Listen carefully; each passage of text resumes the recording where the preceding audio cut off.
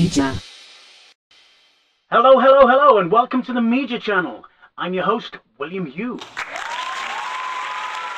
I promised you in the last video, did I not, that I would show you in this video where to find and how to use Windows Movie Maker? Well, never let it be said that I am not a man of my word.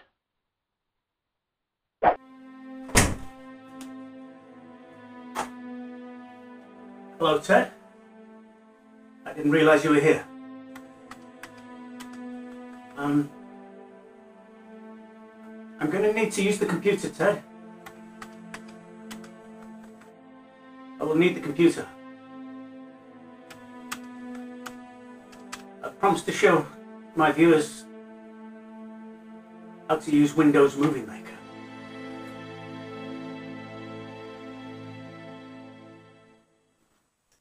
Yeah. So I'll need the computer.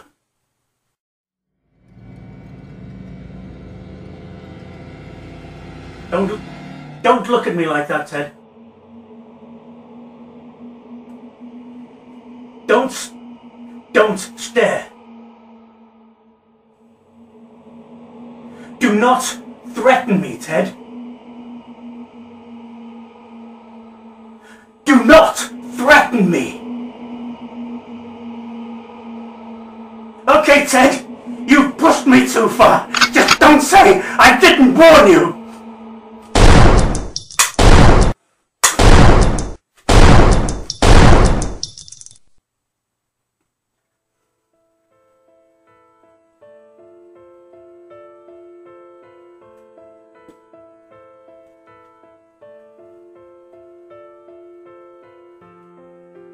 I'm sorry, Ted.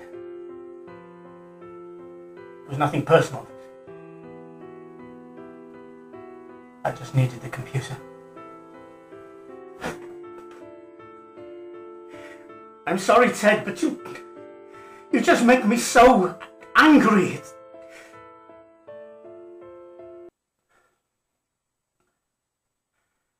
Well, now that we have the computer, let's see if we can find Windows Movie Maker. So let's find Windows Movie Maker. Okay, click on the Start button, All Programs, and in the list you should find Windows Movie Maker. There it is with the little film reel icon. I gather that in some versions of Windows you will find it in Accessories down here. But I'm running XP, and on XP it's in the main window there. So let's click on it. And it opens up, and there it is, Windows Movie Maker. Now as you can see, it's split into various panes. This is the movie task pane. All the tasks are listed down here. This is the collection area. This is where your collection of videos, all your media in fact, will show up there. This is the preview screen, which is adjustable to any size you like. And this is where you do the editing. This is called the timeline. You can show it as a storyboard if you prefer, by clicking this button here. I prefer the timeline because I think it gives more control. So let's start. The first thing we must do is import some media. You can just drag your files in from the desktop and drop them here, as it tells you to there. You can do it via file, or you can do it just by clicking on Import Video. So that's what we'll do. Here's the desktop. I've got a little video there called Teddy. And here it is, importing Teddy into the collection area. And there we have it, there's the video imported into the collection. As you can see, Windows Movie Maker has very kindly chopped it up into smaller sequences for me because it was a large clip. How do we edit it? Easy. Click on one of the sequences, drag it with your mouse and drop it on the timeline. And there you have it. This is that clip. To play it, you either click the play button here or the play button there, and it will show you the video playing on this screen like this. You'll notice that the cursor here will show you at what points in the video you are on the replay screen. Should you want to edit this clip, you can click on the little black triangle there, and you see the two red arrows will form. If you now click your mouse button, you can drag this and make it smaller, or you can drag it back and make it bigger. If you would prefer to actually cut the film in half and delete one end, you can do so by pressing this button here, and that will split the film at the points of the cursor like that. There you now have two clips, which was one clip before and has now been split. Just click restore, put it back as it was. Should you need greater detail when you're editing, you can see two icons here, one with a minus, one with a plus, magnifying glasses. If you click on the plus one, you can see it will zoom it, make it bigger. If you click on the minus one, it will zoom it, make it smaller. Having chosen your first clip of film and trimmed it to size, you can now drag down another clip of film. And in this way you can build up your movie. Play the clip, you will see the transition from one to the other is a straight move from one clip to the other. But the transitions don't have to be a straight jump.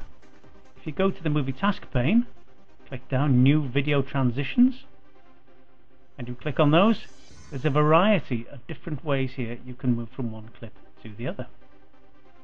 Let's choose one at random. Bow tie horizontal. Just drag your transition to the join between the clips, and you will now see a faded area. That's the transition, and this is what it looks like on the replay screen. And there you go.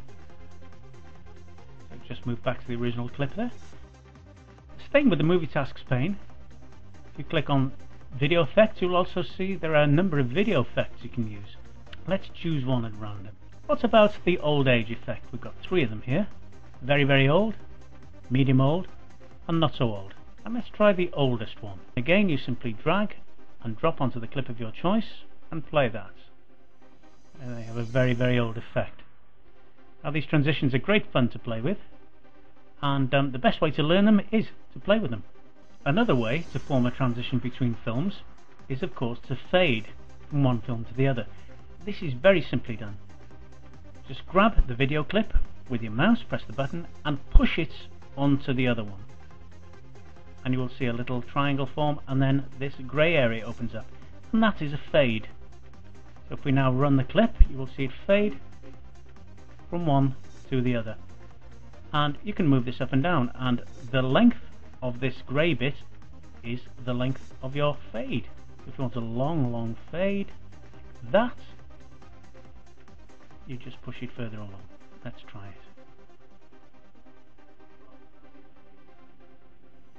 There you go, nice slow fade.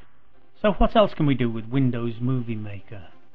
Well, how about adding some titles or credits? Over to the movie task screen, and we move down, and there it is, make titles or credits.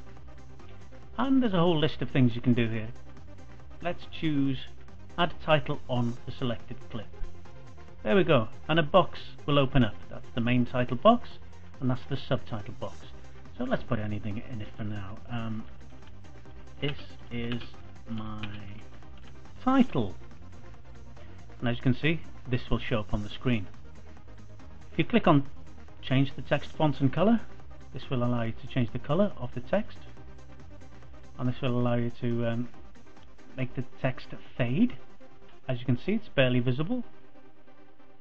46% makes it slightly more visible, and so on and so forth. This will change the size, this will change the position. You can even choose which typeface you want. Once you've chosen it, you can click on change the title animation if you prefer, and this will do various different things with your titles. When all the text has been edited to your satisfaction, just click done, add title to movie, and you will see it form on the bottom line here. This is the length of the title duration. So for example, now if you play it, as it hits this point, you'll see your title appear. If you want your title to be longer, click on it, click on the little arrows, drag it out, you can move it about, and there's your title. And it's just as easy to add music to your movie. Pop over here, import audio or music, find the particular sound or music you want, and there it is, imported. This is the sound of a cash register. To use it, you simply drag it down to the audio music line, and there it is. It really is as simple as that. Any video clip you have, you can fade in or out by right-clicking on it, and you'll see fade in, fade out. Let's click on fade out. And now, as I play the video clip, it will fade out at the end. You can do exactly the same with the sounds. Right-click, fade out. Might not be noticeable on this particular sound effect, but there we go, it's faded out. But as I say, the best way to learn to use it is simply play around with it and see what everything does. I tell you what, let's see how quickly we can make a movie using Windows Movie Makers. Let's make a little music video. We'll do it using still images, which are imported into the collection exactly the same way as movie clips, and we'll make it up as we go along. Okay, import pictures. There we go. Let's have all of them. There we have it. 4 nice pictures. So let's arrange them pleasingly on the line. We'll drag that one there. We'll put the zoom down a bit to see what we're doing.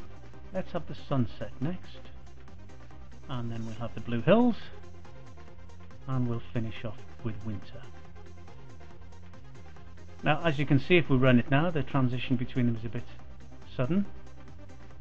So what we'll do is we'll fade them into each other. We'll just push it towards each other like that, and like that, and like that, and we've got 3 fade areas. And now if we play it, we should see that nicely fade into each other. Yes, lovely. And finally, there we go. It does, however, end abruptly. So right click on the last clip and we shall fade out. And now when we run it, we should have a nice fade at the end. And there it is. And in fact, let's fade in the beginning as well. Same way, right click, fade in, and now when we start the video it should fade in nicely. And it does. Excellent. What about some music? Go up to the movie tasks, import audio music. Sad piano. There it is, sad piano. We'll drag it down to the audio music line, and let's play them together.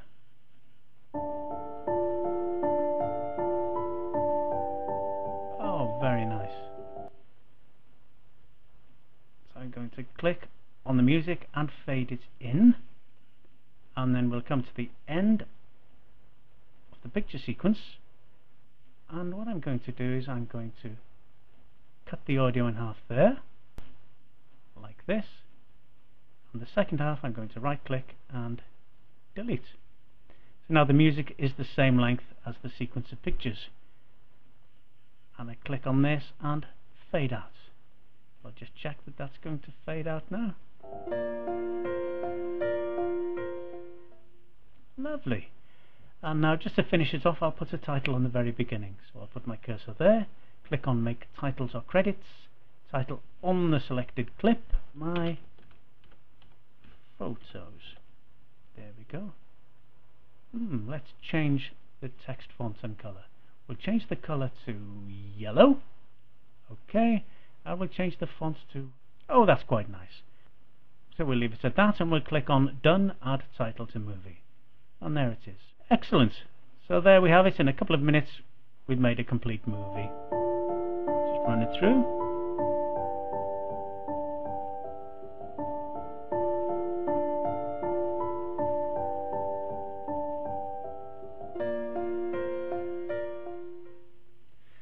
So there you have it. That's how easy it is to make a movie with Windows Movie Maker. So there we have it, Windows Movie Maker, your special gift from Bill Gates. So why don't you find it and play around with it, see what you can do with it.